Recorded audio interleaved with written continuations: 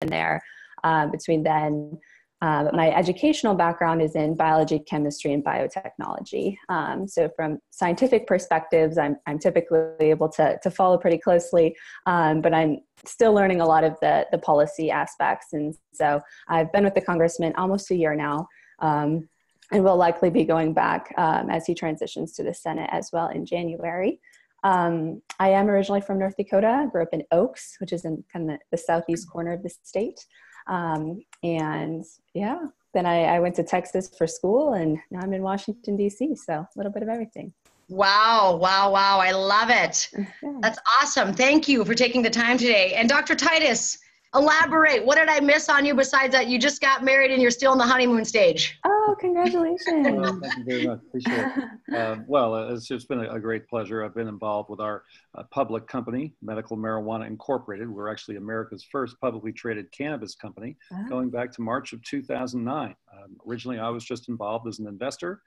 Over time, the company has transitioned into more of a hemp and CBD company. And as we've made this transition, I've taken on an increasingly large role in the management. Well, today I'm currently the president and CEO of the parent company. We have 5 divisions that are in nutraceutical sales of hemp-based CBD products, Kannaway being our flagship division, growing exponentially not only here in the US, but also internationally in Europe. We've just had a grand opening in the European markets, and we're doing fabulously well over there. We'll be probably expanding into Asia and Asian markets coming up this next year, 2019.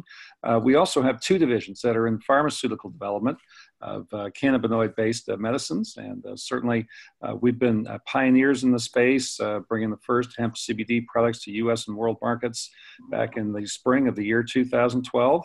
And generally, I'm an educator. I've had a previous career on Wall Street. I worked there for 11 years as a bond trader and underwriter. From there, I got into the field of physical therapy and wound up with a PhD degree in British physiotherapeutics. Had a wonderful clinical practice in the Carolinas. I was based there for about 20 years.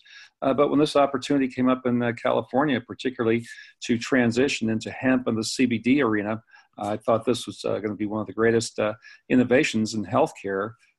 Really since vitamin C, and certainly we're even eclipsing that, I believe. And it's been a great pleasure to, take part of this, real revolution. Not all cannabis is psychoactive, and certainly we look forward to educating people. And hopefully this presentation today will just help take people through the process. Excellent. So I think we can just get right into it, because like you guys are like superpowers, and I'm just the person who lined up the meeting because because I believe in educating, and it's powerful when people are in the know with what's actually happening. But I was brought to CBD because of a family crisis about 1 year ago. On December 20th, we actually thought our oldest son, he's 18, we thought that he possibly had lymphoma. And after that doctor's appointment, I came home that night and I simply Googled natural remedies for lymphoma. And CBD, cannabis, cannabidiol, all these things came up. And from a non-pot smoker, like I've never smoked pot, not once in my life. My dad was a Marine. He said, "Don't do it, I'll kill you." We believed him, so we never did. And so here we are looking at cannabis and cannabidiol. Long story short, we found out on the 24th, Christmas Eve last year, that he did not have cancer. Thank you, Lord. But in that 4-day window, I looked at CBD, and particularly Medical Marijuana Incorporated and Kannaway, the companies that I'm part of, in depth to find the best purity, quality, legal product that I could actually give not only to my oldest son, Bo, but to our entire family. After I was doing the research, I thought, my goodness, I'm on the news every week here in North Dakota on NBC, and I don't know about this. If I don't know this about this endocannabinoid system, I bet the world doesn't know. So in that moment, I realized that God was calling me to something much greater than anything I had been part of. So that was our launch. I think we ended up joining the subsidiary company to Medical Marijuana Inc. It's called Kannaway. It's like the company that is the distribution for network marketing arm. Okay. Which going around in small groups and educating people, lighting fires everywhere we go. And that really happened on December 30th of last year. So it's been just an awesome adventure, sometimes scary when I'm getting threatened that I might be arrested, a little scary at times, but I told Dr. Stuart Titus, I'm just going to wear t-shirts that say, "I'm not scared." We're helping and impacting too many lives for me to buckle back to fear. So it's been, and now it's gotten easier with that last week. I mean, the 2018 Farm Bill, I'm like, oh, So, Dr. Titus, I will let you begin this awesome presentation. Go. All right, very, very good. Well, certainly there's been a tremendous history of the medical use of cannabis. Really, some of the ancient transcripts going back to 8,000 years BC, showing various cannabis-based oils, tinctures, preparations being used therapeutically. There are actual written records dating back to about 2700 BC in China, about 2500 BC in Egypt. And certainly this use has been something that's gone on through many, many generations. In fact, in the 1800s and the early 1900s, sure, next slide, I have some pictures. Here, these cannabis-based tinctures and preparations. On a recent trip to Amsterdam, I was able to video and actually photograph some of these ancient, well, I wouldn't say ancient, but maybe a generation or rather a century old. These are cannabis-based preparations of all the large pharmaceuticals at the late 1800s, early 1900s. Companies such as Eli Lilly, Park Davis, all had a variety of different cannabis-based medicines. And it really wasn't until the unfortunate Marijuana Tax Act, perhaps on the next slide, we can see that unfortunately brought the demise of cannabis and its use as a medicine. This just happened in the US and basically lumped marijuana, hemp, all into this same category, and unfortunately allowed for the removal of cannabis from what we call the US Pharmacopoeia. This is a compendium of all various pharmaceutical compounds. But research on the research side, even here in the US, continued. And in 1940, Dr. Roger Adams actually first isolated CBD from what he called a red hemp oil. And this led to his isolation patent on CBD. I think I have a picture of that on our next slide, that actually this US patent was awarded in 1942. So certainly research was continuing on these extracts from the cannabis plant, or these cannabinoids. Now the next slide, Dr. Raphael McCoolum has been known as the grandfather of cannabis-based medicine, a famous researcher from Israel. With the aid of advanced, what we now call nuclear magnetic resonance spectroscopy technology, he was able to determine the chemical structure of THC as well as CBD. He was really the first to isolate and identify the THC molecule. Of course, this is now the psychoactive cannabinoid in cannabis, but now Israel's got a very large research group, Tikkun Olam, and they're doing some very interesting things in terms of cannabis and CBD research. Yeah. There are a lot of terms being thrown around, and just to simplify things a little bit, if we look at cannabis potentially as being the parent plant, we might then have two offspring. And on one side, we have hemp, which certainly can be grown around the world for various industrial purposes, and of course can contain the non-psychoactive cannabinoid CBD, or cannabidiol. On the other side, we have marijuana, which basically has no industrial use, but generally is grown for its very high concentration of THC, which is the psychoactive component. So this is how the cannabis plant family looks. And for picture purposes here, you can see on the left side, hemp can grow very tall, 10 to 20 feet tall in a very short 90 to 120 day growing season. Generally around the world, it's used for its fiber, used in textile purposes. Although, of course, our neighbor to the north grows hemp for its hemp seed, because the hemp seed is extremely nutritious. And there's a very large import-export business where here in the US, we import about $600 million annually of various hemp seed products, your hemp seed oil, hemp protein powder.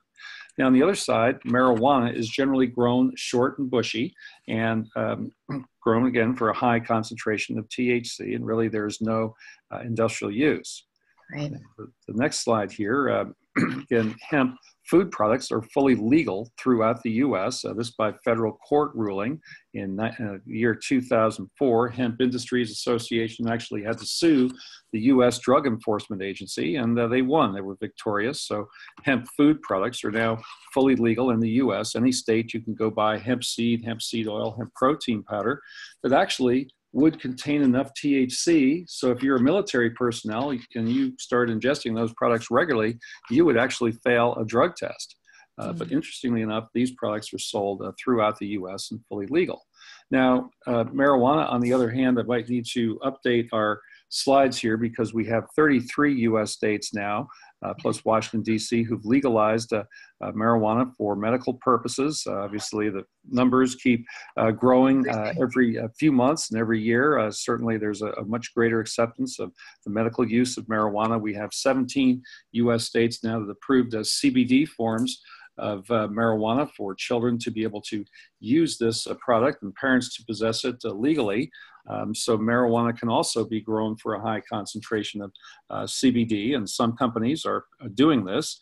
Currently, we now have 10 US states that have legalized the recreational use of CBD, and the recreational use of marijuana. Now, CBD was actually formerly known as the hippies' disappointment. And this occurred basically in the 1960s, the mid-1960s. We had this kind of counterculture revolution, the Beatles, rock and roll music. We had the war in Vietnam, and a lot of cannabis use now became very popular among the younger generation, which was kind of my generation, if you will, back then. But of course, many marijuana growers thought CBD was another cannabinoid that could be grown, and so they tried to grow a high concentration CBD in the marijuana crop. And then when they smoke a marijuana cannabis cigarette, basically there was no effect.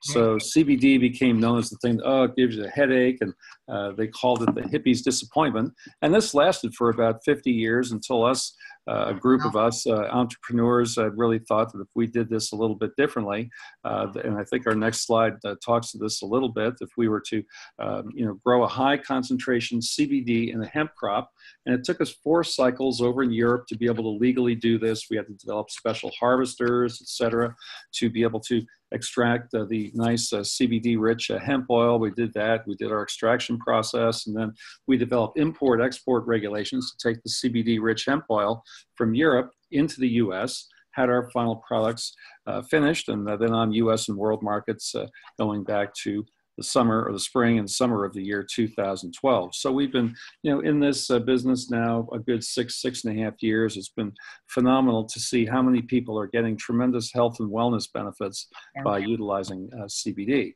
Now, hopefully next week there'll be a vote, and hopefully the thumbs up on the U.S. Farm Bill of 2018. This includes significant hemp provisions, and we're very excited about this because hemp will then be legally brought back to the U.S. as an agricultural crop. So it will compete on an equal footing with wheat, corn, soybeans, etc. There'll be a futures contract in Chicago traded for hemp, and hemp futures where farmers can offset any of their risk by growing hemp. We think as much as 60 million acres of U.S. farmland can be grown with hemp. Certainly could potentially be a multi-billion-dollar marketplace because there are a tremendous amount of industrial uses, as well as the CBD can be used very, very therapeutically. So certainly. And who knows if a lot of that might be done in North Dakota, because Bree, hemp is a bioaccumulator, which means that it tracks things like from the environment. So if it's grown like in a pretty kind of dirty environment, it can be kind of dirty hemp. And so because North Dakota, we're the land of wide open places here, man. We've got some room to plant. Who knows, right? Dr. Titus, maybe something we'll be planting some hemp in ND soon. For sure. We're definitely excited about the opportunities. And obviously they grow a tremendous amount of flax in North Dakota. And we think flax is a very nice cousin of hemp. It should probably be used very, very well in terms of a rotational crop along with flax. Wow. Yeah. Now, in terms of the overall cannabis market, of course, there's a tremendous amount of interest throughout the country in THC. We see amazing things happening going on in states such as Colorado, Washington, Oregon, some of the more progressive recreational cannabis states. And through this, we basically extrapolated throughout the U.S. What the real size of this legal underground market for cannabis is. And we estimate this to be about a $120 billion a year marketplace in the United States. Forbes magazine next year projects that CBD sales will approach $1.2 billion. Certainly this is a wonderfully growing market, but you can see that CBD only represents about 1% of the entire cannabis pie. And Wow. certainly there's a tremendous amount of interest. And we think as many of the people who've been using marijuana would tend to see the benefit that all of a sudden you don't necessarily need to get the high to get the health benefits from this. A lot of people will start to transition over. And we really think that CBD will take, maybe as much in the next slide, I think I show this, 25 to 40% of this overall cannabis market. And thus, we're looking at a possible, 40 to 60 billion dollar opportunity just based on this alone. Now, of course, as cannabis becomes more legal throughout the country, many more people feel like they are able to use it and take advantage of this. We see in the medical cannabis friendly states a tremendous switch, people from their traditional pharmaceutical medications over to cannabis because it's helping people to overcome health challenges without the negative side effects or the consequences from traditional pharmaceutical medications. So given these dislocations, we really believe that CBD can represent as much as $100 million a year annual marketplace, $100 billion a year marketplace. Now, of course, there are a tremendous amount of benefits to hemp throughout the globe, and certainly here in the US, when we're able to grow hemp at large enough scale, what we call economies of scale, certainly we're going to see a lot of these amazing industrial applications start to emerge. I think the next slide I show some of these applications, including your clean biofuel from the significant amount of biomass that can be produced. Of course, your hemp textiles, your hemp bioplastics, so all our plastic water bottles can now be made from natural biodegradable hemp. Our building and construction materials are very, very interesting that hemp is a tremendous insulator. Hemp board, hemp concrete, very interesting technologies that will be much more part of our building construction, particularly here in California next year, 2020, it's all mandated that every new construction is going to be carbon negative or carbon neutral. And hemp certainly has a great application there. And then there's a new emerging technology of hemp batteries and hemp supercapacitors. Hemp itself is very electric and is able to store energy. And I think part of the benefit of CBD is really because of the electrical application that it really has on the human body.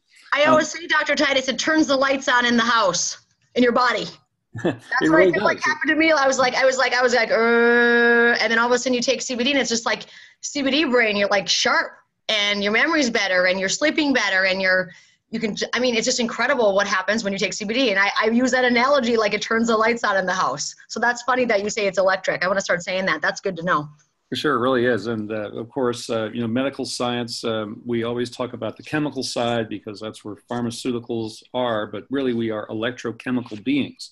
We don't plug ourselves into the wall at night like our cell phones, but truly when we go to sleep at night, we recharge our electrical energy. There's a whole, electrical circulatory system in the human body, interestingly enough, and by recharging our batteries, we really keep ourselves young, healthy, and certainly helps the stem cell activity. Now, this one slide on the World Health Organization. There have been some great meetings going on here to help deschedule or remove cannabis from what's called the United Nations Single Convention Treaty on Narcotics. There will actually be a vote of all the United Nations member nations coming up in March of 2019 to actually remove cannabis. But previously, the World Health Organization has looked at CBD and basically has said that CBD is very safe. It's not going to be a scheduled drug because there's no tendency for addiction. And further, that CBD may be a useful treatment for a number of different medical conditions. We certainly have links if you're interested to take a look at this. We do see a tremendous amount of publications now looking at cannabis, various forms of cannabis, CBD, marijuana, et cetera. Here in Newsweek, I asked the question, is marijuana the best or the world's best treatment for autism? And it does certainly say that's the plant's CBD portion that relaxes these autism spectrum disorder children. It counters anxiety and makes it very relevant for both epilepsy as well as autism. Yeah, So wow. that's interesting. Yeah. CBD also may soon be used in the emergency room to fight the effects of stroke and cardiac emergencies. CBD Wow. is a tremendous anti-inflammatory. And here's a nice article from Natural News showing how it's becoming a lot more accepted by medical doctors, even in the emergency room and trauma care centers. Wow. Now, it's interesting that in terms of cannabinoid science, basically this whole science about the internal endogenous cannabinoid system is a fairly new discovery. About 1988 was the first discovery, and certainly it's not widely taught in medical schools. In fact, medical schools today in the US, only 1 in 7 even mentions the endogenous cannabinoid system, much less teaches anything about it. And this certainly is the largest self-regulatory system in the human body. Certainly excited that this tremendous discovery, it basically is involved in every physiological function that goes on: our mood, sleep, appetite, hormone production, the digestion of food, even metabolism, all fall under the directions of this internal endogenous cannabinoid system. Yeah, and these cannabinoids, so what are they? These are basic extracts or special compounds that are found in the cannabis plant family. Currently, there are actually 146 different known and identifiable cannabinoids. Many of our products have about 60 different cannabinoids in various trace proportions, of course, a very high concentration of CBD. But interestingly, this cannabis, in particular the hemp plant itself, is very chemical rich. There are a tremendous amount of these chemical compounds, things such as terpenoids, flavonoids, your chlorophyll, plant waxes, etc. And these compounds all act synergistically together. So we're really excited about some of the amazing benefits. And of course, it just stands to reason if you have a lot of these, like super vitamins all put into one plant compound, and you take the extract and you're able to concentrate it, people are going to get some amazing benefit. But it's also interesting that these cannabinoids can be found in many other plants: echinacea, flax, hops, common tea, kava, etc. And these other chemical compounds called terpenoids, some of these terpenes, or what we call essential oils, basically have an amazing therapeutic effect. One of them, beta-carotene, really acts very significantly on the body's endocannabinoid system. Wow. Now, the next slide, I think, is just kind of a depiction of what we call all these entourage botanicals, all your cannabinoids, your terpenoids, flavonoids, plant waxes, chlorophyll, and their various proportions. And then the next slide, I talk a little bit more about the endocannabinoid system. Again, I previously mentioned this. Again, the largest self-regulatory, all these tremendous functions, including hormone production, et cetera. And it's interesting to note that plant cannabinoids have analogs, or what this means is that in the human body, we do produce our own internal cannabinoids, interestingly enough. So we all have this, and not only us humans, but also all mammalian creatures. So our fishes, dogs, horses, cattle, all have this internal cannabinoid system and respond very, very well to plant-based cannabinoids, because these plant cannabinoids basically supplement this large self-regulatory system. Now, our internal cannabinoids, the two of them are widely known. One is called anandamide. The other one has got a long chemical name. It's abbreviated as 2-AG. But interestingly enough, these internal cannabinoids are very quickly degraded by normal human, what we call enzymes or enzymatic activity. And it's interesting to note that plant-based cannabinoids are not as quickly degraded, so they have a much longer shelf life in the human body. And again, we have a nice link. A doctor reviews the endocannabinoid system to a very, very good degree. Now, two of the main receptor sites that have been discovered, your CB1 receptor, I think from 1988, widely expressed in the brain and spinal column and the central nervous system. This has great potential benefit for your neurodegenerative disorders. And then your CB2 receptors are more found in the gut, the viscera, the internal organs. And they have a profound a function to help the body's immune system to stay strong and fight off invaders. So these are two of the main receptor sites. And it's interesting to note that on the next slide, we mentioned that of all the brain's neurotransmitter receptor sites, the CB1 neurotransmitter receptor site is the most widely expressed in the human brain. So certainly these plant cannabinoids really belong in our diets. And it's just been a shame that cannabis and these cannabinoids have been now eradicated from our human diets for the past, 3.5 generations. And many of us are what we now call cannabinoid deficient.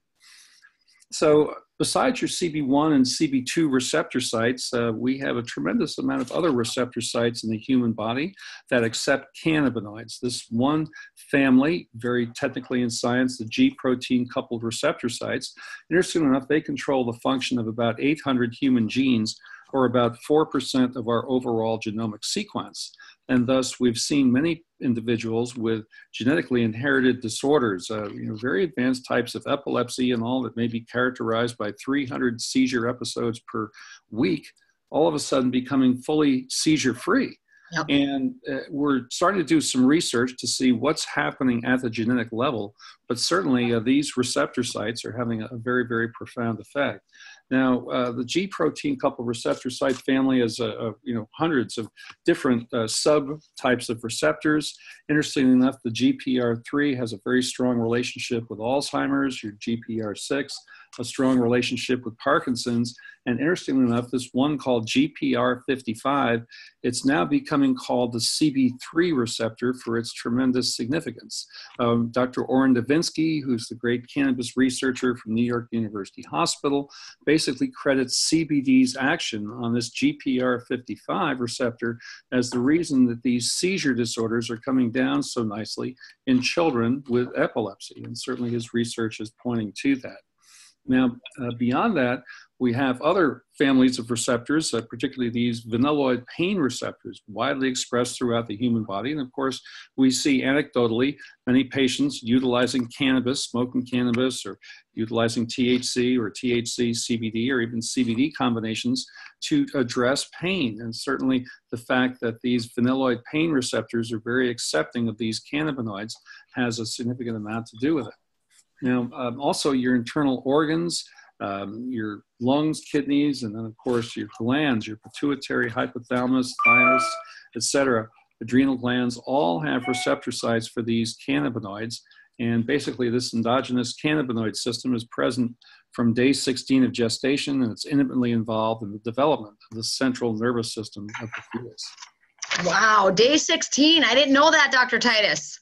It's great. It's really quite interesting. Now here is a picture depiction of where you can find, mostly in the center, the midbrain. This is where you find your CB1 receptors, and we're particularly excited about both the hippocampus as well as the amygdala areas, because these areas confer what we seem to have an effect, a stem cell-like effect of what we call neurogenesis, or the regeneration of new healthy brain cells, nerve and neurological pathways, which truly, if researched out, and this has been certainly proven in laboratory rats, and if it does prove out in humans, well, this could potentially be the fountain of youth, because if you keep, regenerating new healthy nerve cells and brain cells, this is going to have a tremendous effect on the muscular side of the body, the skeletal side of the body, and certainly has tremendous anti-aging implications.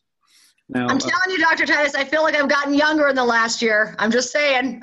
Well, it certainly is a very, very interesting phenomena that people on CBD do act, look, and feel actually younger, like they're reversing the space-time continuum, interestingly enough. So this slide, basically what I do is point out the area in the brain where we find the opioid receptors, because this is obviously a big crisis going on today, and there's a lot of legislation about opioids. And just to give a visualization, here on the back of the brain, what we call the brainstem, where you have the pons and the medulla oblongata, you also have these opioid receptors. Now, right in this very same area that's kind of circled in gold, you also have what we call the body's autonomic breathing reflex. And of course, we don't really think much about our breathing during the day. It just happens naturally. We go to sleep at night, we continue to breathe. And this is a physiological process that's characteristic of all humans. We all breathe, no matter whether we're children or elderly in a nursing home, we're all breathing. But it's interesting that patients who overdose on opioids, the receptor sites get hit to such a large degree in this particular area that many times it shuts off this autonomic breathing reflex. And so what happens is the patients just die of asphyxiation. And it's a terrible crisis. But as you can remember from the previous slide, the cannabinoid receptors, the CB1 receptors, are in a different location of the brain, and thus no one has ever died from an overdose of natural botanical cannabis. Again, I mean, Dr. Titus, when you taught me that, when I learned that from you about that people are basically dying in their sleep from opioid overdose, and it's, you know, in your mind, you think, oh, someone is like on the street, like overdosing. But here it was people that are probably, they say up to 80% are rightly prescribed medications, and they're simply taking handfuls of them a day because that's what they've been directed to do. And then they die in their sleep. 73,000 of them last year. I mean, that freaks me out. You know, these are like the women that I'm sitting next to at Bible study. It's not like drug addicts. Yes, and many of course come into opioids just from the natural course of therapy. And just this next slide, I have picture here. More than 1/3 of the U.S. adults were prescribed opioids in the year 2015, and many of the post-surgery or just normal pain control, and just unfortunately, some people within just 5 days can get addicted. It's just an unfortunate situation, and certainly the next slide here, we basically show that opioid use is much lower in the U.S. cannabis-friendly states, and presumably because patients can combine larger amounts of cannabis with a lower, much safer dose of opioids. And certainly this trend is one that is not being lost among some of the top people and regulators, particularly the National Institute on Drug Abuse, Dr. Nora Volkow, very much now becoming a cannabis proponent. Wow. Now, our next slide basically show that nice research from the University of New Mexico that medical cannabis is effective at reducing the addiction tendencies of opioids, interestingly enough. So here they were looking at ways to reduce the way that the opioids would hit the opioid receptors. And even though your cannabinoid receptors are in different parts of the brain, there's an interesting phenomena that CBD in particular is able to reduce the addictive tendencies. And I think the next slide will talk a little bit more about this, that non-psychoactive cannabinoid CBD may enable drug addiction recovery. A nice bit of research from the National Institute on Drug Abuse showing in animal studies certainly this phenomena to be very prevalent. Wow. And CBD use has shown to reduce prescription drug use. So the average person starting a course of CBD therapy is on 2.8 pharmaceutical pills per day. And after 4 months, they're down to 0.7 pills per day. So again, some very interesting statistics, some very interesting dislocations starting to happen just because of products now being more available. Right. Certainly is a nice article recently in Newsweek about addiction, pain control, and opioids. So this particular slide shows that kind of the pain feedback loop between certain parts of the frontal lobe of the brain. It's interesting to see that cannabinoids can interfere with this pain cycle. And it does seem that the combination of THC and CBD is far superior to THC alone in terms of pain reduction. Wow. So some interesting facts just about the endocannabinoid system. It's just interesting to note that the phenomena we know as the runner's high, when we're doing extreme exercise like running a marathon, when we were in high school and the rest, certainly it's been many years for me, but when we're doing this type of extreme exercise, all of a sudden we're overcome with this beautiful bliss-like state, and this runner's high is really a release of the endogenous cannabinoid anandamide. And here, basically, there's such a release that it overcomes the normal tendency for enzymatic degradation. We have this beautiful bliss-like feeling, and it's just due to the internal cannabinoid called anandamide. Now, another interesting phenomena that mother's breast milk, of course, when moms become pregnant, their body chemistry changes. Again, the production of internal cannabinoids overcomes the tendency for enzymatic degradation. And the first food the mother feeds the child through the breast milk is, it does contain significant quantities of internal endogenous cannabinoids. I love that, because so I always say breastfeeding matters. Now I'm right. You are for sure. Absolutely. Yes. Really very, very interesting phenomena here. Now, there's also some interesting research showing that we humans are, since again, cannabinoids have been kind of eradicated from our diets for the past 3.5 generations. Many of us are now deficient in cannabinoids, and particularly Dr. Ethan Russo, a very famous cannabis researcher, came up with this paper going back to 2003 about his experience with many patients who had things, very difficult to treat medical conditions, things such as fibromyalgia, chronic fatigue, migraine headache, types of digestive disturbances, all were cannabinoid deficient. He started giving his patients plant cannabinoids. Many of them overcame health challenges and got to a much higher level of overall health and wellness. And certainly this clinical endocannabinoid deficiency is now making its rounds throughout the medical community. Certainly at some point we'll actually have an insurance billing diagnosis and special code for this, as well as hopefully medicines to be able to treat this condition here. And it's really something that we're quite excited about, the fact that we might now have an answer. And I think the next couple of slides talk a little bit more about some of this. Here's one study showing that CBD is basically able to target the mitochondria of the cell, and certainly the mitochondria, the powerhouses of the cell that produces your energy, your ATP energy reserves, etc. And generally the fatigue patients in particular report after taking CBD for 3 or 4 days, wow, I've got more energy. I feel like doing, house chores or, mowing the yard or just things that they might not normally do. And this study really points to that. And, further, the study shows that CBD is able to help regulate certain nutrients that come across the cell membrane. So CBD actually changes the shape, orientation, and the permeability of the cell membrane. Of course, the next slide, I talk a little bit more about mitochondria. Dr. McCullough has some wonderful research on this, showing that basically it produces about 90% of the energy generated in the human body.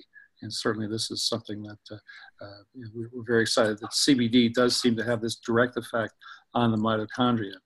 And then clinical endocannabinoid deficiency, the next couple of slides talk about intestinal inflammation.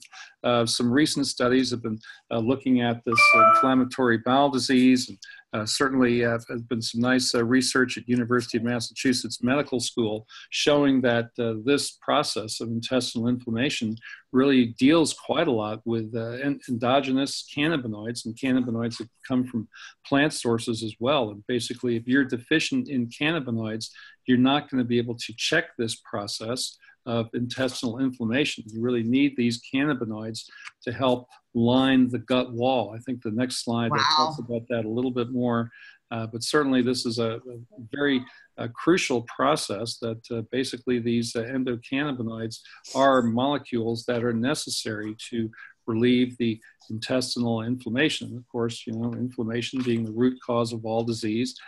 So this has another very interesting application in terms of clinical endocannabinoid deficiency. Again, if you're deficient in cannabinoids, you could potentially have a lot of these digestive disturbances. And once you start to take plant cannabinoids, we've had a tremendous amount of patients, things such as Crohn's disease, ulcerative colitis, etc. All these digestive disturbances, all of a sudden they start to come back to much higher levels of health and wellness. Now, further on this endocannabinoid deficiency, we've actually seen research from Stanford University. And this one here basically talks that the early onset of Alzheimer's and dementia is brought about by an endogenous cannabinoid deficiency that actually affects the brain cells. And you can see the difference between a normal brain and an Alzheimer's type brain. Certainly, we'd love to be able to take that diseased brain, start to move it back towards the more normal state. But this nice research that came out in, I believe, March of 2017, again, giving much more credence to this theory of clinical endocannabinoid deficiency. And Dr. Titus, I've always said, I talked to my mom and dad who were in their, late 70s. And then I said, how many people had like dementia and Alzheimer's when you were a kid? And they're like, we remember one person of the whole county that was like 92 that we'd kind of say is losing their mind. And the truth is like every single day I get phone calls from people in their 50s, 60s, 70s that have early onset dementia and Alzheimer's. It's unbelievable. It's unbelievable. Don't you think? Well, certainly, yeah, the trend, I mean, if you look nationally, yes. And of course, when I was a kid, we didn't ever have any epilepsy. I didn't know of any epileptic children. Autism, we didn't really have that. I know there was one child in a neighboring school that unfortunately had an automobile accident, had a brain injury, and yeah, he was maybe a little deficient, but I mean, gosh, now today, every neighborhood, you've got 3 or 4 epileptic or autistic children. And certainly over time, the gene pool seems to be becoming a little bit weaker. And it'd be interesting to see 2 or 3 generations from now, all of a sudden, how people's health starts to improve again, because now we have the ability to start to use cannabinoids in our diets. Yeah. Wow. And just on a recent TV program, I was able to talk a little bit about this clinical endocannabinoid deficiency. And again, I think the next slide just shows that, patients who start to take plant cannabinoids move to this higher level of overall health and wellness. Certainly Alzheimer's dementia, if we can start taking, 50 to maybe even 100 milligrams of CBD daily, we think we can really make a dent in this Alzheimer's dementia levels. Wow. Yeah. Yeah. Now here, another interesting concept in cannabis science. I talked about this a little bit earlier about what we call the entourage effect. Just all these 500 chemical compounds in the cannabis plant do seem to produce this magnified, or what we call an entourage type of effect versus what you see with the pharmaceutically developed versions. So of course, in pharmaceuticals, you just take 1 or 2 active ingredients from plants, and then kind of synthesize those, and that's your formulation. And we see some benefit from this. Certainly in terms of Epidiolex, the new FDA-approved version of CBD, certainly getting a nice result with patients with epileptic seizures, well enough to have an FDA approval as a traditional pharmaceutical medication. But of course, here you have the traditional, side effects of a pharmaceutically developed version. And it's interesting to note that our natural botanical version, we're getting much greater results in some of our clinical studies in terms of average seizure reduction. And not only that, we're seeing some great benefit in terms of quality of life improvements among many of these children. I've got some slides on that a little bit later on. But this entourage effect is a very interesting phenomenon, just showing that many people get a much better effect from the natural plant compound than they do from the pharmaceutically developed version as well. Hey, Dr. Titus, I just want to chime in here. I had a gal reach out to me that is actually on my team up here in North Dakota. Her little daughter had seizures, and she just inboxed me like literally a day ago, and she said, "Thank you so much for bringing these products to North Dakota. My daughter's been seizure-free for 9 months, and the med she was on, I can't remember, she said the name, the medication she was on, she wasn't even seizure-free." And I was like, yes, that's so awesome. What a great, and everybody's different, bodies are different, but I was like, that is such a testimony of CBD. It's just incredible, It's been great to see that. Yes, many of these children over time develop what we call refractory epilepsy, that the medicine that used to work all of a sudden is not working any longer. The seizures keep coming back, and it's nice to see that CBD, these problem children, CBD is very much able to address that. Yeah. This was some interesting research. When I found about the US government patent here, the 6630507, I was just totally amazed. This research started in 1999, including a team, including Nobel Prize winning laureate Dr. Julius Axelrod. This regards the therapeutic use of cannabinoids. So again, even though we had cannabis prohibition, the research side, the National Institutes of Health side of the US government, looking at the benefits here. And this patent, which was awarded October 2003, is titled Cannabinoids as Antioxidants and Neuroprotectants. Here it shows a wide range of potential therapeutic benefit, and particularly that the non-psychoactive cannabinoids, such as CBD, are very much more advantageous to use as they avoid the toxicity-related issues of your psychoactive cannabinoids. Wow. So for example, 2 or 3 milligrams of THC, and I might be asleep for 8 or 10 hours, but most mornings I take 50 milligrams of CBD, another 50 milligrams during the day, and 50 more at night, and I, awake, alert, cognizant. I can drive a car, handle presentations, do a full day as a CEO of a publicly traded company. So that kind of gives you a relative idea about how these non-psychoactive cannabinoids may be advantageous.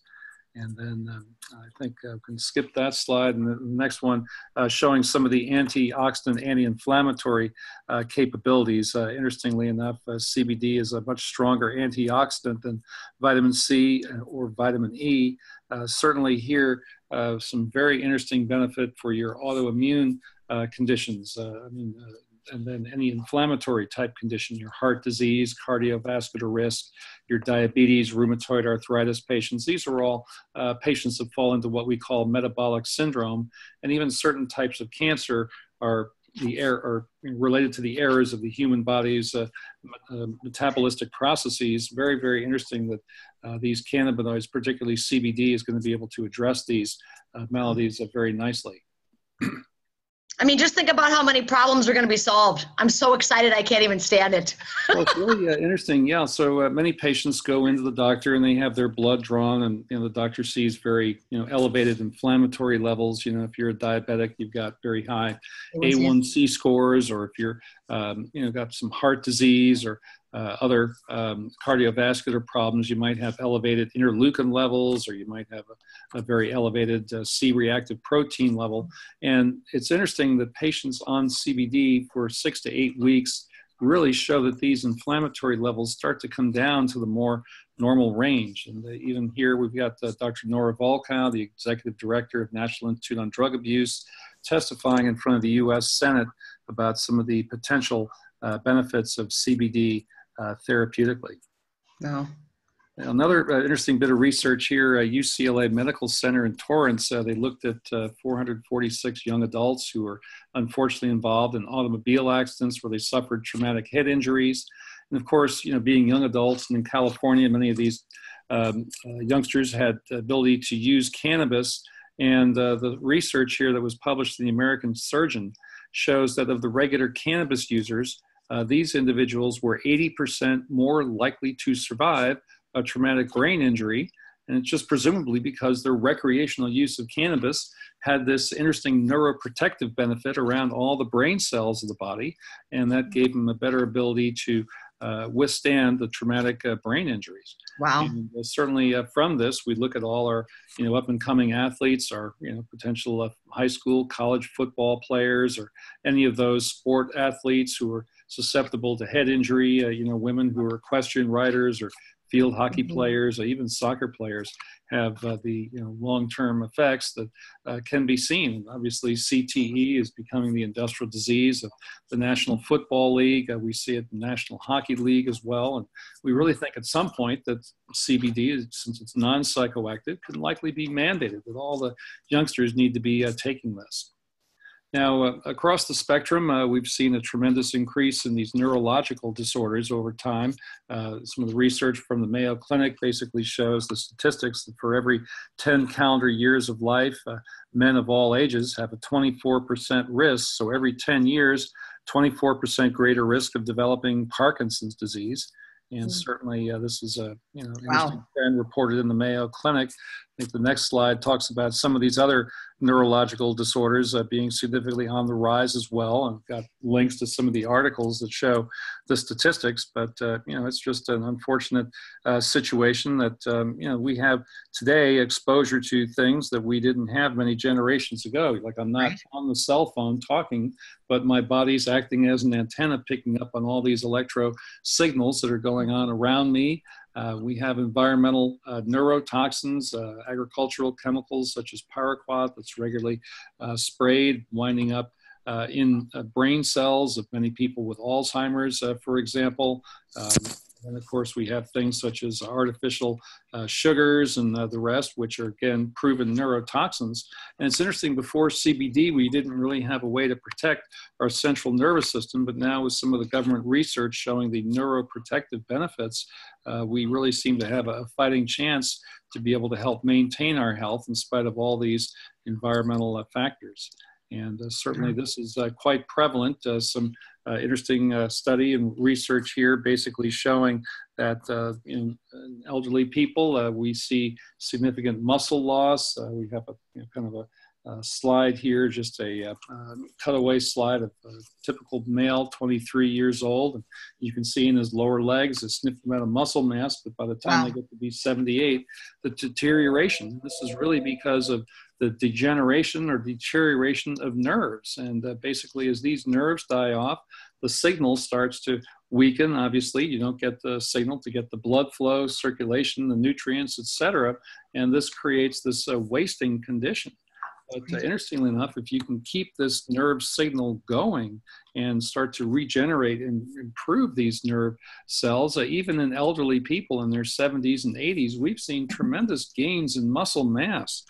People who were pretty well sedentary, kind of wheelchair confined, all of a sudden getting up and doing house chores, doing yard work, playing 9 holes of golf. It's a very, very interesting phenomenon. Keeping the nerves of the body healthy, certainly we can help keep our muscular and skeletal systems healthy well beyond our expected lifespan, we believe.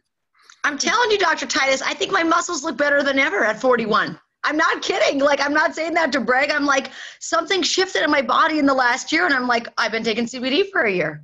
Like, yes. I swear to God, it's helped everything fire better, or like, I don't know. It's been incredible. And just the sleep alone, right? When you sleep better, I feel like your body heals better. So anyway. It certainly does, yes. And it does make a difference for many folks. And certainly we're thrilled to see some great benefit with someone like yourself. Normally a healthy person without any real condition. But if you take CBD prophylactically, just 50 milligrams a day just to help support, all of a sudden, very nice things happen over time. So it's quite an interesting phenomenon. We'd like to do a long 5-year study. They just had a 5-year study on aspirin.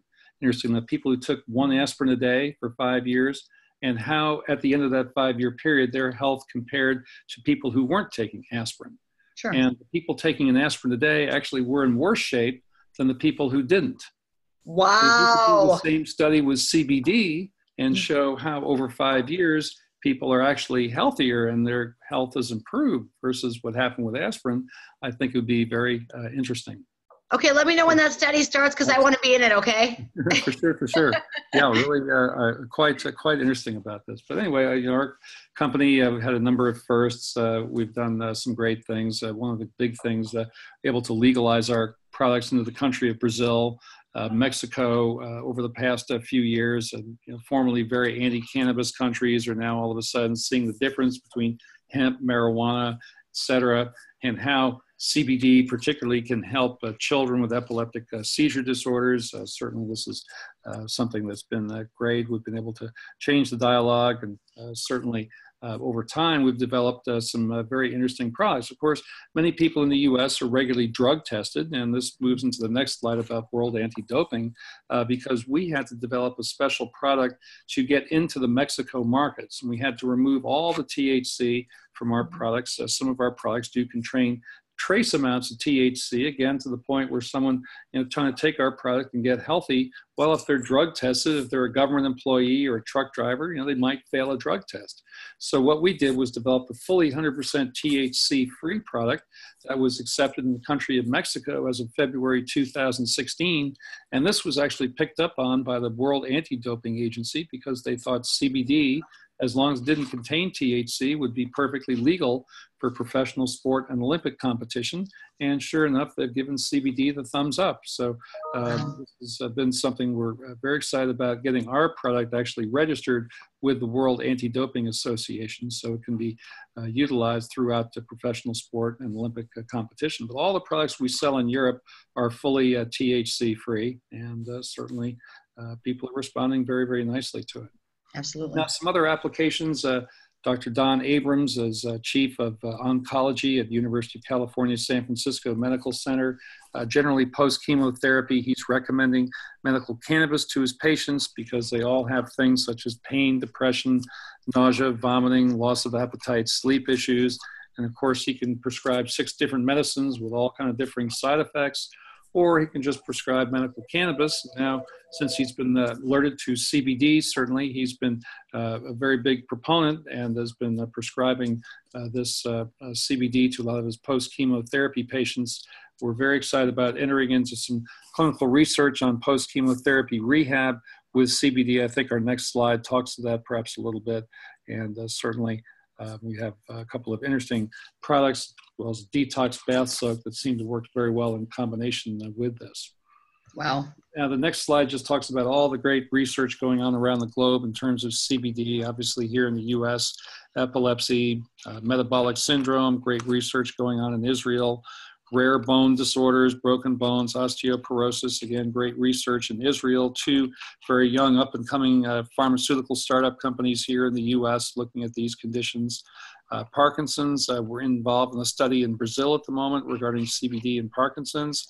Alzheimer's out here in San Diego, Dr. David Schubert showing some great research on cannabinoids to address Alzheimer's disease. There's also some very interesting early stage Petri dish model research on cancer. And then one of our pharmaceutical partners looking at neuroprotection and traumatic head injury with CBD.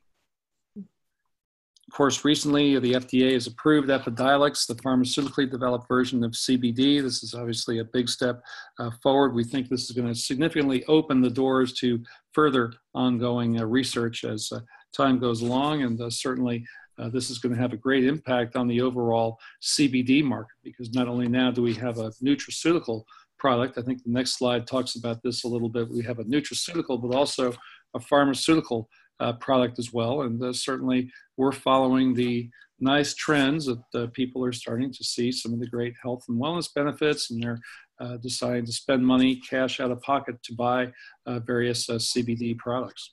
Right.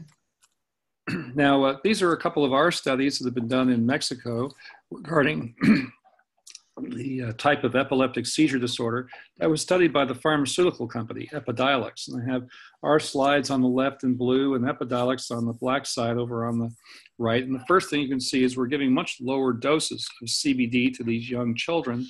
Again, we have a natural botanical product with all these entourage botanicals, so we don't need to give as much product. And certainly what we're seeing in these studies is almost a doubling of the the amount of seizures that are being controlled. So the pharmaceutical side reporting 36.5% average reduction in motor seizures. Very technically, on our side, about a 67% reduction. I mean, Dr. Titus, this is an incredible slide right here, because you look at that Epidiolex, what is it, like $37,000 a year or something like that, I read? Right. It was more than that. I don't even know, but I thought, it's like, people get on CBD, they're not paying $37,000 a year. I mean, they might be paying like, $200 a month or $250 a month if they are on, like our premium product. But the truth is like, it's incredible to me to see that slide right there, knowing what the natural botanical does versus like the chemically altered, right? Right. And again, you can see the lower dosing. Of course, you don't need as much product because it's got higher energetics in it, if you will, and hits the receptor sites to a much better degree. So it's interesting. The next slide actually shows some of these amazing quality of life benefits. And not only do we not really see much of this being reported on the pharmaceutical side, but here with a natural botanical product, parents by and large are reporting that not only are the children overcoming their epilepsy and seizure disorders, but also that after a little bit of time on the product, gosh, their mood, their emotion, their cognition, their social interaction is improved, as well as their sleep and feeding. And then we don't see any adverse side effects like we do with the pharmaceutically developed side. So certainly very interesting, some of these quality of life improvements that we're seeing with our studies and research. Wow. Really quite impressed with some of what we're seeing. This is just another study kind of mirroring exactly what we showed in the previous slide. I think a little bit better, 86% average reduction in motor seizures. Some of these children had seizures right from outset, had all kind of brain surgeries. And I think 17% have finally reported that all seizures, 100% of the seizures have been eliminated over a 4-month period of time. So, again, very difficult patient population, and seeing some fabulous benefit and results. Wow. And again, the quality of life improvements as well. Wow. The next slide, I talk a little bit more about these synthetic cannabinoids, and basically that the Epidiolex has a warning on the prescribing information, just because any type of synthetic cannabinoid has an effect on certain liver enzymes, particularly ALT and AST. So the Epidiolex prescribing will have a risk for these elevated liver enzyme levels, and certainly we don't see this with a natural botanical product. In fact, the natural botanical product helps the liver. Right. The That's a big question I get a lot of times is like with CBD and liver, people that have high liver enzymes, they're like, is CBD going to affect that? Is it going to help it? Is it going to hurt it? That's a common question I get. It is, and certainly over time we've seen these elevated liver enzyme levels, particularly ALT, AST, start to come down to the more normal ranges. It's been phenomenal. In fact, one of our pharmaceutical partners has a license agreement from the NIH to develop a cannabinoid-based medicine to treat a liver-related disorder called hepatic encephalopathy. Mm-hmm. Wow. Yeah. Wow. So this slide talks about some of the developments we've made. We've now actually sourced CBD from a non-cannabis source. So this from. Can I interrupt just for a second? I want to interrupt. Bree, do you know if Kevin Cramer's son died from hepatic encephalopathy? His one son that passed away? I'm not sure what condition, but it did have to do with liver and kidney failure. Yeah, I thought part of me thinks it might have been that. And when Dr. Titus just said that, I was like, oh my gosh, I should talk to Chris about that. Like, anyway, okay, go ahead. I'm sorry. This Kevin Cramer, our senator that Bree is representing, he actually had a son pass away fairly recently, like in the last 8 months here, that died of something liver related. I just, I think he was an alcoholic maybe, or something happened with that. And so he had some problems, complications, and ended up passing, which was super sad. But anyway, when I hear that, I'm like, wow, there's hope maybe, For sure. Yeah. And we're quite excited about some of the ongoing research in terms of liver health and liver regeneration. So this slide talks about a new product that we've developed, which is a non-cannabis source of CBD. Actually, we've been able to source this from the humulus plant. There's a type of humulus that grows in northeastern India, southwestern China, that actually does contain cannabinoids. We've been able to source this, and so now we're fully cannabis-free, if you will, which is helping us with some of our dialogue in European and Latin American countries. This is a wonderful product. We're very excited about it, and certainly thrilled to be bringing this to U.S. and world markets. Most people know of what's called humulus lupulus, which is what's used to brew beer hops, if you will. And this is a different type of humulus. It's called Humulus yunanensis. Comes from the Yunnan province of China, and that region where cannabinoids are very present. We've been able to specially grow this type of plant. So from that, we really get into some of these interesting international opportunities that are developing. Certainly, there's a tremendous interest around the globe in CBD and, of course, in cannabis. The World Health Organization, as I mentioned earlier, saying CBD will not be a scheduled drug, and they'll be voting coming up in March of 2019 to remove cannabis fully from the United Nations Single Convention Treaties on Narcotics. That's awesome. We're excited about participating in that dialogue. Canada has just legalized the recreational use of cannabis on October 17th. Certainly, Prime Minister Trudeau has been very prevalent in wanting to get this done in Canada. And the next slide talks about the Sun Life Financial, which is a big insurance service, and they cover about 6 million Canadians. And they will cover for insurance reimbursement anyone with a doctor's prescription or recommendation for cannabis. So certainly, wow, I didn't know that happened. That's huge. Yeah, huge trend. When is the U.S. going to get on board, right? Well, I think the day is coming. There, certainly insurance carriers looking at this, and people are demanding it. So it's quite something.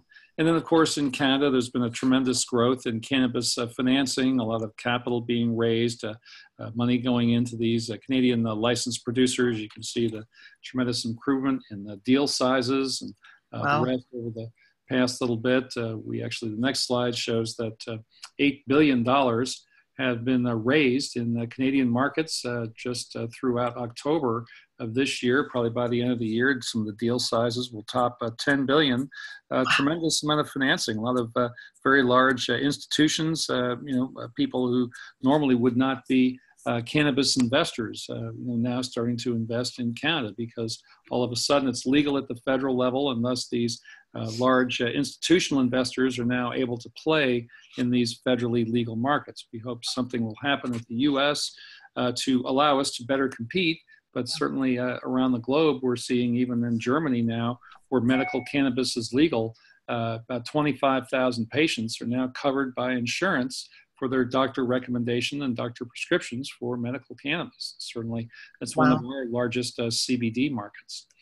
Now, our neighbor to the south, Mexico, has elected a new president, just taken office on December 1st. President Obrador is a very pro-cannabis individual. We think there are going to be some market changes. It's certainly going to allow us to expand our presence within the country in terms of CBD and CBD research. So we're quite excited for that.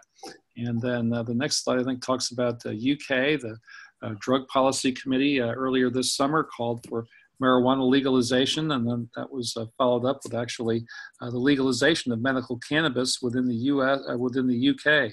So doctor prescriptions again now for medical cannabis legal throughout the country, and they're working on insurance reimbursement there as well. Georgia, the first country in the former Soviet Republic, has actually legalized cannabis consumption. So again, these trends are happening throughout the globe, and certainly we're excited to be part of the dialogue here. Yeah. One of the large cannabis producers in Canada, Canopy Growth Corporation, their CEO, Bruce Linton, basically says the future of cannabis is really in products. And we're seeing a tremendous trend, even in Colorado, away from the traditional smoking of the cannabis joint or the cigarette into things such as oils, tinctures, topical preparations, everything from sleep aids, etc. And this trend in these advanced, more medical-looking, more socially acceptable type products is certainly one that's quite popular. The edibles market, the cannabis edibles, represents about 70% of the overall cannabis market. Wow. We're also seeing many of these cannabis licensed producers helping the research communities throughout the globe. Here in San Diego, UC of San Diego has partnered with Tilray to start clinical research on the pre-Parkinson's condition called essential tremor. They'll be enrolling patients starting in January for this study, and Tilray will be supplying UC San Diego researchers with a combination THC CBD product that certainly we're excited to follow this. It's right in our backyard here. Right, absolutely. South Africa has also recently stepped into the forefront by legalizing cannabis use, and we're quite excited that this is a new continent, obviously another great continent and opportunities for CBD to potentially move forward there. Right. And in Europe, as I mentioned, we have a very significant presence. We're actually outselling in Europe what we're doing here in the US. And recently, the European Parliament has been working to legalize cannabis, the medical use of cannabis throughout the EU. So I think you'll see something coming forth in the first few months of 2019 towards this front, but certainly discussions and negotiations are underway. And this was a nice study done at University of Mexico. We had a lot of cell phone app type of patients, about 100,000 patients who were involved in medical cannabis research, basically just every time they had a positive experience, basically were able to use their app and report their experience. And certainly the researchers are basically showing that this has a profound effect. I mean, the trend here where we're seeing dislocations from people using traditional pharmaceutical medications switching over to cannabis and CBD therapies certainly is going to have a big impact on the future of pharmaceutical medicines. And many of these large drug and alcohol companies, the next slide will even show this, are seeing a drop in market share. Not only are we seeing a shift away from traditional pharmaceutical medications, but also in Colorado, beer sales and alcohol sales are down about 15%. And interestingly enough, many of the big beer and alcohol companies are now partnering with Canadian licensed producers to produce an alcohol-free kind of beer, if you will, but it'll contain a small amount, 2 or 3 milligrams of THC, and thus will give you the equivalent buzz, if you will, by taking a cannabis-based product. Now, of course, cannabis has been shown to be about 114 times safer than alcohol. The long-term effects of alcohol use and abuse, obviously the liver disorders, liver transplants, and the rest, but you don't have that with cannabis. And so many people, I think when it comes to a THC adult beverage, if this was available on markets, you'd see a significant change from alcohol to something that's a little bit safer and without the hangover type effect that you get with alcohol. Wow. And a nice study from Consumer Reports, basically looking at excuse me, individuals here in the U.S. About 1,000 individuals were surveyed. Of this, 13% of the American adults said they'd use CBD to treat health-related issues. And of those people using CBD, 90% had said it helped them. So this is a fantastic trend, but it's also interesting to note that Consumer Reports mentioned that people found out about CBD from other friends, family, or the internet, not necessarily from their physicians yet. Right. And of course, we're looking to do medical cannabis symposiums for these doctors so they can learn not only the science, but also the dosing that we've been able to establish about some of the products, and hopefully be able to help them with their interaction with patients. Just more about the alcohol, tobacco, and pharmaceutical companies losing market share to cannabis, and some of the more progressive alcohol, tobacco, and even pharmaceutical companies are now looking to partner in with the cannabis side of the world, and certainly this is creating tremendous opportunities.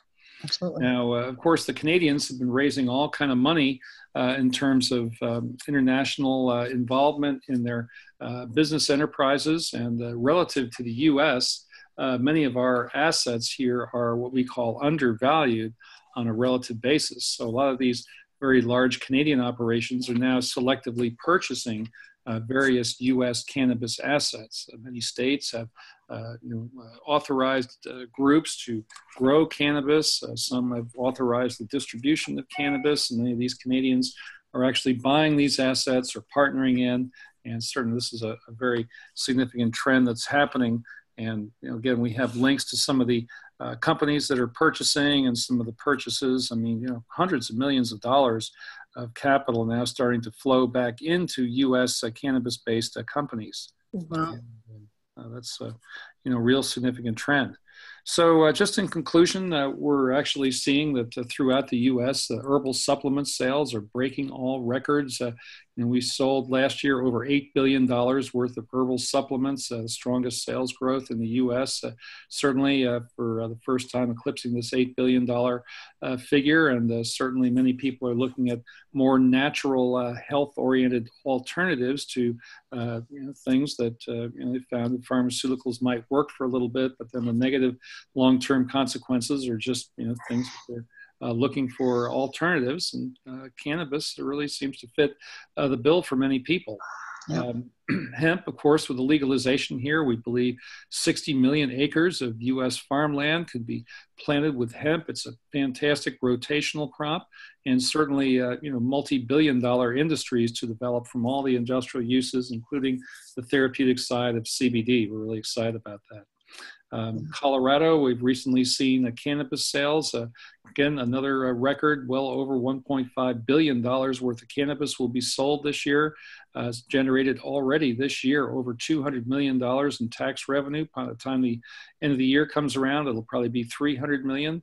Will be the final figure, and certainly this has got great benefit for state treasurers, et cetera. And I'm quite excited that. Well, and look at the demographic that's increasing there, Dr. Titus. Women and seniors over the age of 65, right? I mean, very, very interesting to see this. Of course, many people are now saying, well, this is not the worst thing in the world. The Colorado experiments have gone very well. And of course, many seniors have health challenges that they're finding great benefit with medical cannabis. This next slide is a very interesting slide.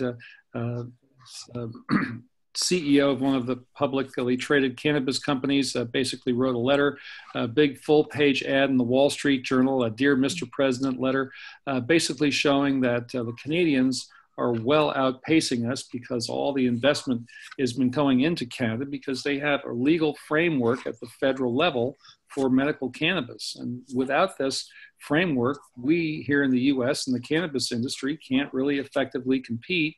And certainly in terms of job creation, et cetera. We really think that, if America could compete on an equal footing level with what's going on in Canada, we could, employ a tremendous amount of individuals. We see well over 1 million individuals can be employed in this cannabis, hemp, and CBD industry, and certainly generate tremendous amount of tax revenue, not only for the states, but also the federal government. So, gosh, it's time for us to really come along and, step up to the plate. And I think that was a genius idea, because Trump is so competitive.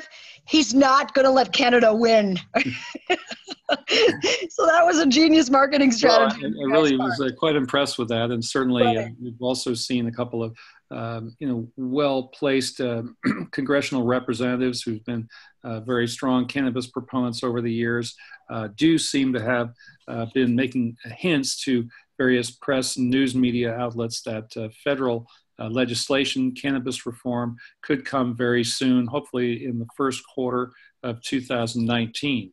Wow. Dana Rohrabacher, very strong cannabis proponent from California, basically talking to some people inside the White House that potentially the president's been talking about legalizing the medical use of cannabis. And certainly this would be quite exciting. Gosh, doesn't that make you wonder what would be happening with medical marijuana Inc. then, Dr. Titus? That makes me start just thinking like that. For sure. We're certainly excited about the future, and we have had a lot of good investor interest in our company. But there's been a lot of challenges along the way. Certainly, being pioneers in the cannabis industry, still today we have very difficult challenges just in terms of banking, in terms of social acceptance. You see what's happening with Renita, getting all these threats in North Dakota for selling CBD products. My gosh! But we really think what Albert Einstein said: all these great spirits have encountered violent opposition from mediocre minds, and certainly over time we'd like to think that we can prevail and win the day. But certainly these trends are happening not only in the U.S. but around the world, and we certainly look forward to more education, more dialogue, and working with our legislators to help allow some of these products that do seem to support health and wellness, and to do so in a very safe and effective manner. Yeah, you can say that again.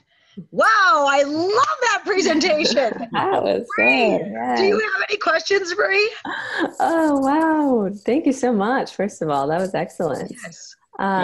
Certainly appreciate the opportunity. Obviously the education is paramount. There's a lot happening around the globe, a lot happening in the research side, trying to keep it all straight and keep it into one presentation. But it's remarkable the trends, and we're very excited about so many potential applications. Again, the tremendous receptor network in the endogenous cannabinoid system is kind of why it seems CBD is working so well for so many people. It just, some people just have some neurological disorders, and CBD seems to be not only helping with the neurodegeneration, but also neurogenesis, the regeneration of new healthy nerve and neural pathways. And then, others who have autoimmune conditions or other inflammatory conditions, CBD seems to be helping there. Again, a tremendous receptor network, and it only stands to reason if you look at this huge receptor network that, cannabinoids could certainly move us to a much higher level of health and wellness, particularly since we're all cannabinoid deficient. And not only benefit there, but also benefits for our dogs, horses, fish, cattle, etc. Yeah, my Zoe, she doesn't lick her legs all night, and I don't know if that was anxiety or pain, but she is out like a light, that little girl, and she's going to be 13, and I mean, no more leg licking. I mean, it was like years of hours and hours every night. It would drive me nuts, kind of, but you love your pets. Yeah. It's just been a total blessing. The whole thing has been a total blessing, from people to pets to, all of it. Financially, it's just been a total blessing. So, Dr. Titus, you're such a blessing to everybody. I'm just going to tell you that right now. You're awesome, so smart, and you just know where it's going, what's happening. You're just in the know with it. Bree, I have this slideshow. I can share this entire slideshow with you if it's something that you want to have. Yeah, absolutely. Like that. And that way, if there's anything you want to do with it, and I did record today's meeting, and I can also get that to you if that's something you're interested in sharing with anybody that is in the realm of wanting to know these. They want their questions answered, or they want to know, so there's a lot of confusion and fear. So I've never been scared, Dr. Titus. When they told me they were going to come get me, I'm like, get the Facebook Live phone charged up. I'm going to be Facebooking Live the whole way to jail, and I'm going to get about 10,000 more people on CBD. Let's go. Well, it's very interesting. Sometimes a little controversy helps the news and press to start to tell our story, and we certainly found that quite a lot. But it's just something that we have these challenges, and hopefully we'll be able to look back and say, "Gosh, we really were pioneers many, many years from now." Right. So, Bree, do you have any questions? Yeah, one question I had is, obviously you kind of understand your product and the manufacturing in that essence, but I'm just wondering within the regulatory realm, how a consumer can ensure that the product that they are purchasing is pure and the concentration is what it says it is on the bottle, like the quantitative analysis aspect, just because it isn't regulated typically under the FDA. If you can speak to that at all. I know that's one concern that I've had people approach me about previously.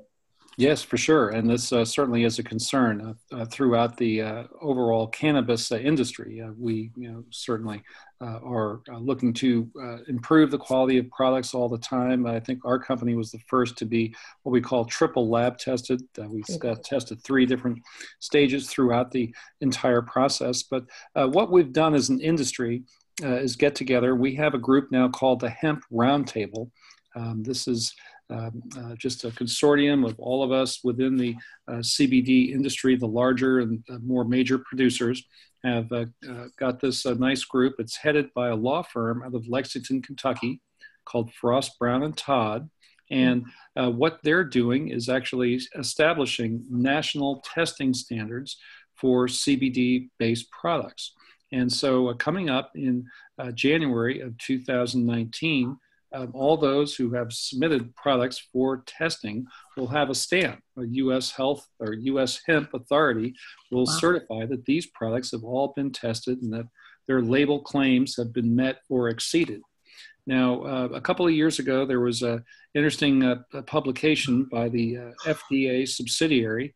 I think it was in the Journal of Regulatory Science it was, and they looked at all the various CBD products on the marketplace.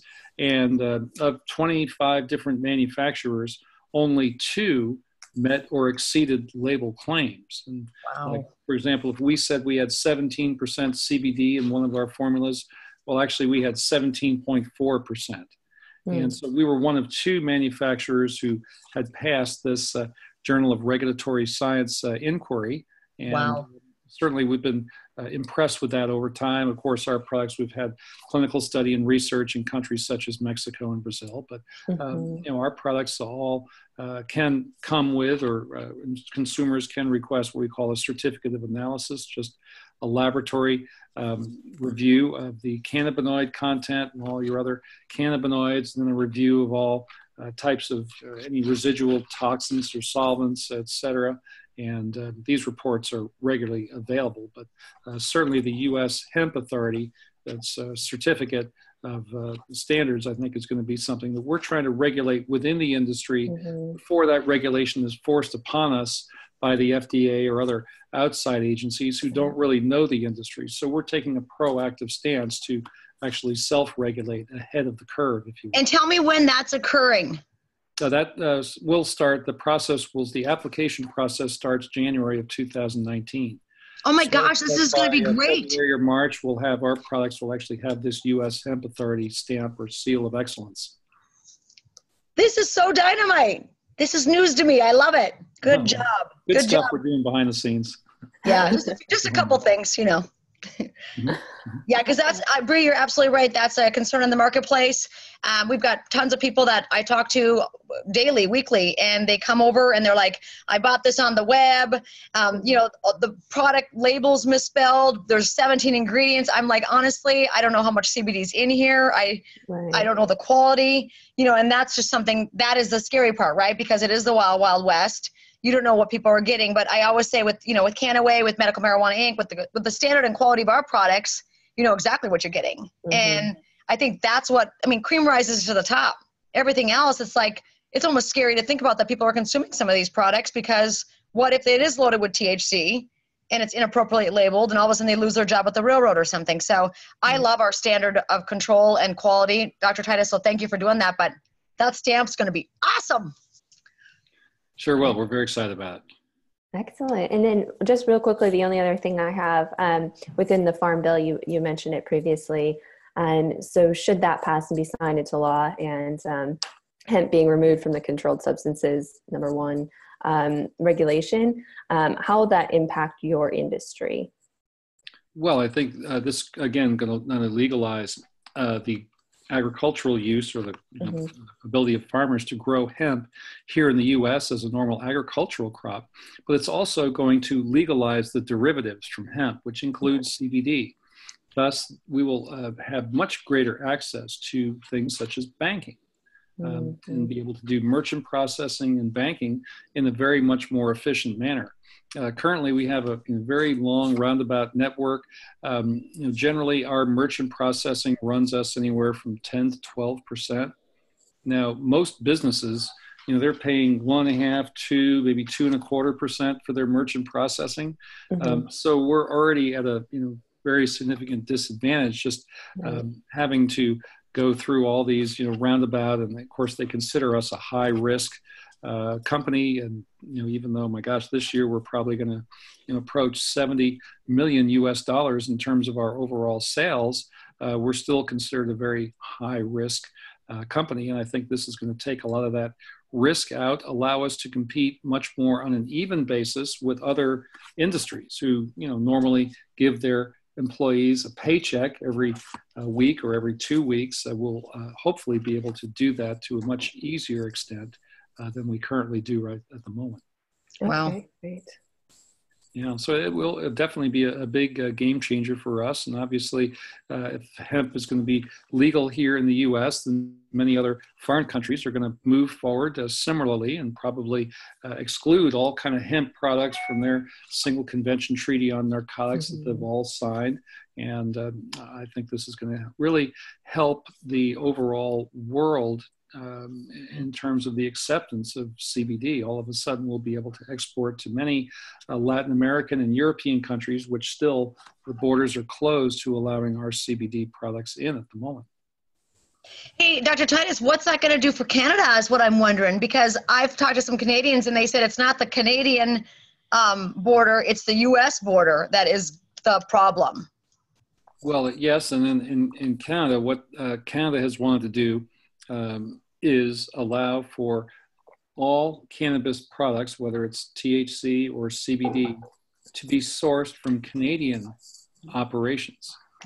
So we'll have to work on the ability to internationally export and import, because I think in the U.S. we'll be able to grow certain types of CBD with various what we call entourage botanicals that they won't necessarily to be able to grow in Canada, and then potentially vice versa.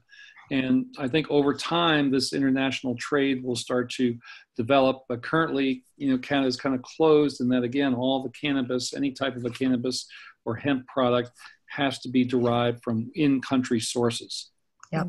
So that's how they're trying to, close their borders a little bit. But I think they'll change, because well, we just got to grow a stronger, better quality that is doing so much more, and then they're gonna be like, I guess we want you. Yep, we thought you would. Yeah. For sure, yeah, we won't be able to deny once we get through. And not say if we were to develop a special product that just treats diabetes, Right. special combination of cannabinoids and terpenoids and all that. We go through the FDA as a botanical drug and get a botanical designation, and we can make that particular claim.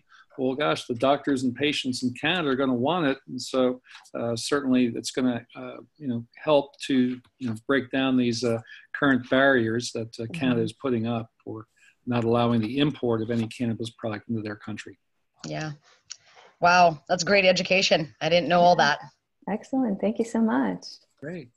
Well, terrific pleasure. Thank you so much for your interest. I certainly appreciate your time and spending with me today. And hopefully we can help raise the dialogue and certainly let you know a little bit more about Renita and her group are doing in North Dakota. Yeah, I'm actually going to share this video with Chris Cramer too, to say, hey, Bree was on, and because I know Chris is really intrigued with all of it as well for their family members and people that they know. I mean, we all know somebody that can benefit from nourishing their endocannabinoid system, right? So yeah, let's do it. Good. All right. Well, I appreciate you, Dr. Titus. Bree, it was awesome getting to know you here today. And I look forward to any future conversations or questions you might have where myself or Dr. Titus or any member of our organization can help out with answering that. So perfect. Excellent. I appreciate it. Thank you for the wise counsel and the expertise. thank you. You guys have a great weekend. All right. You do the same. Take care. Thanks. Bye-bye. Thanks.